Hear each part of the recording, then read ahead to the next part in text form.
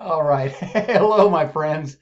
All right. By popular demand, we are going to continue our efforts in advancing your knowledge in railings. This is part 2 of railings. And the first thing I'm going to do is fix a mistake. I accidentally misspoke in my last video about railings. I reviewed it and I saw a mistake. And so let's fix that first and then we'll move forward with the understanding. All right.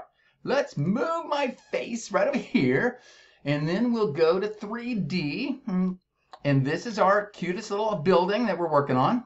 Now, last time I was talking about railings, and I had let's see, a residential rail and a little piece of residential rail. I'm just going to put in a residential rail right there. Okay. And what I was talking to you guys about was these pickets. And I said, let's hit edit the type and go to the the railings. This first button is the horizontals and this second button is the verticals. And what we had was 2 inches there and 2 inches here.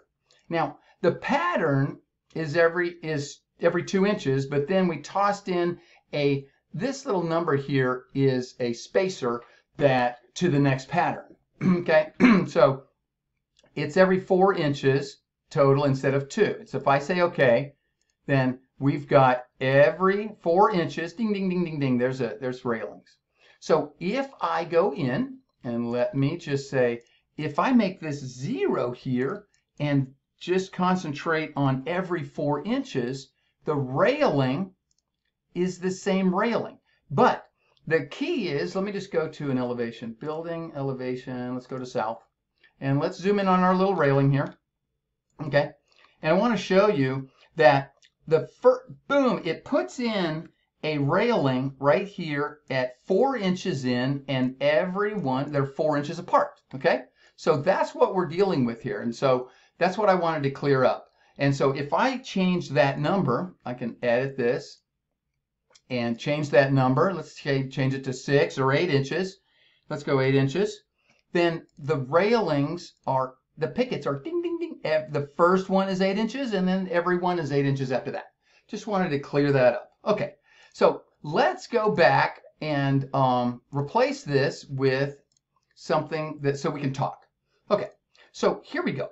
We've got this railing. We've got a top rail and we've got vertical pickets every 4 inches. I believe if we go look at the construction, yes, every 4 inches we've got a 3/4 inch vertical. Okay, let's say we want those at every 2 feet. Okay, 2 feet.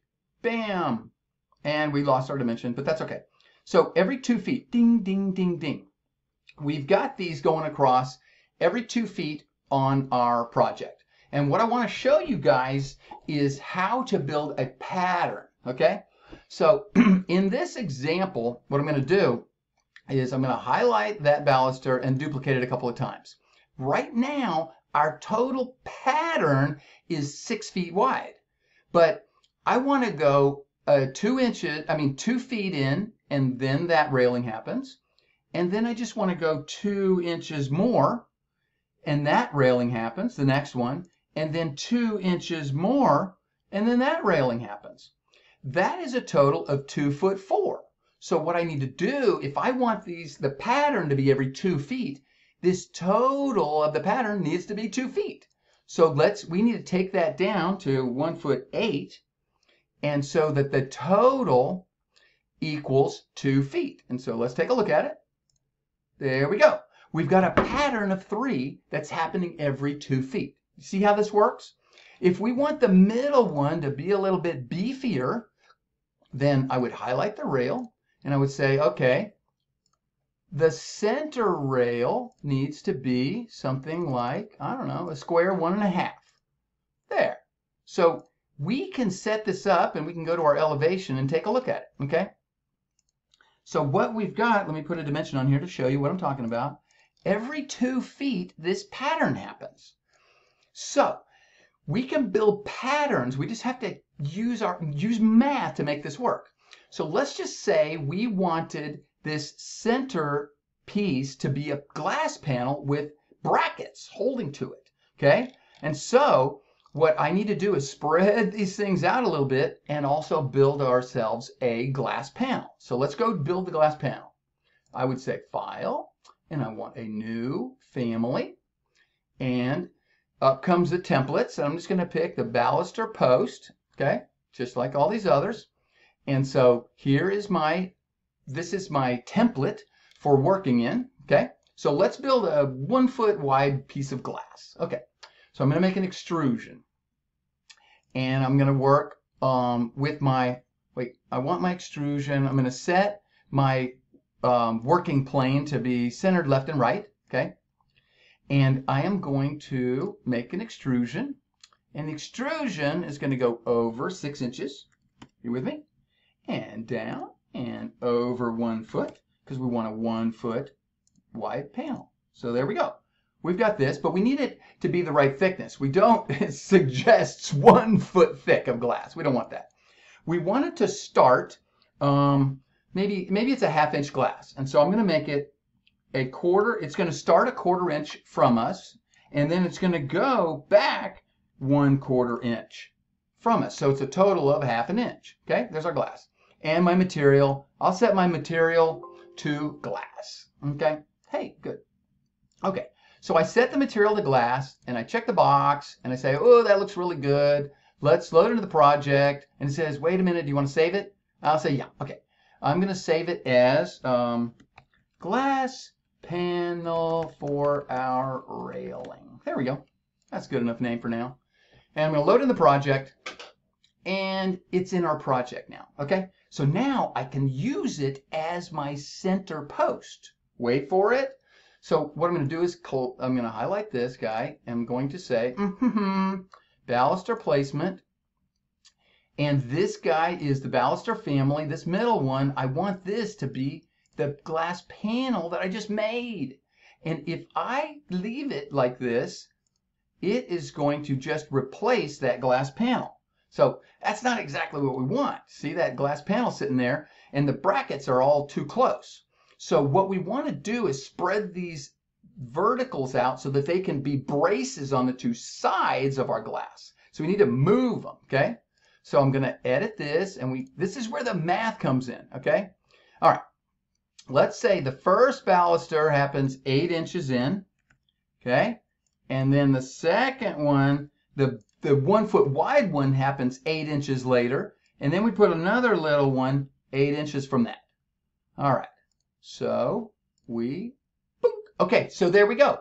It has spread it out, but we need a little bracket to reach over and hold this thing. So what I can do is quickly dimension how wide this little bracket needs to be. Look at that, 1 5/8 bracket over to catch that post. So if I come over here to my families, stick with me, people. If I come over here to my families and I come down to railings, and I find, there it is, glass panel for our railing. I'm going to edit that. 1 5/8. Remember that number. Okay, so let's come down here to our left elevation, which is the elevation view. And we need a little bracket here, 1 5/8, if I remember. So I'm going to make an extrusion, okay? And I would like this little extrusion to come over 1 5/8 inch. Look at that. And so you can build your bracket any shape and any size you want. And I'm just going to put one right in there. Okay, just like that. It's holding the glass. You can make it any shape you want. Okay, I'm going to copy that little bracket down to here. So it's holding that side. And I'm going to mirror it to that side. So we got a cute little bracket here. But the thickness needs to be a little bit thicker than the glass so it can hold it. Okay, so what I'm going to do is bump that thickness up a little bit, so that it's an 1 inch wide bracket. Okay, that looks good to me. And I'm going to check the box, and I'm going to say save. And yes, override the old one. And then I'm going to load in the project and close it. And wait for it. Bam. Okay, so it's not that difficult, people, to build a pattern that works for you, but you have to do the math.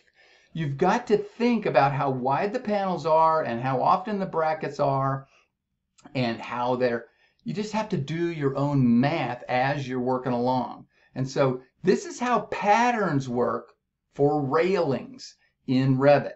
And I can make this whole thing a little bit bigger, but as I make it bigger, I have to remember to do the math in my baluster. When I come back into here, if I make it wider, then I'm gonna have to change these numbers to make it a little bit wider so that it works. But I just wanted to show you guys how patterns work. And it's a fantastic tool in Revit, and you guys can do this. But I just wanted to show you the basics of the patterning so that you can take your railings another step further. I really hope that that helps you guys. I hope that you guys can take railings and build your own railings and make just about anything you want. You can build them as detailed or as simple as you want. All right? So you guys have now the tools that it takes to make some really nice railings. If you guys have any questions about some complicated railings that you need, just put them in the description box below and I will address them. All right. I hope that helps you guys. And well, that concludes our railing demo for now and our understanding in Revit tips. So until I see you again, happy Reviting. Get out there and get her done. All right. Talk to you later. Bye-bye.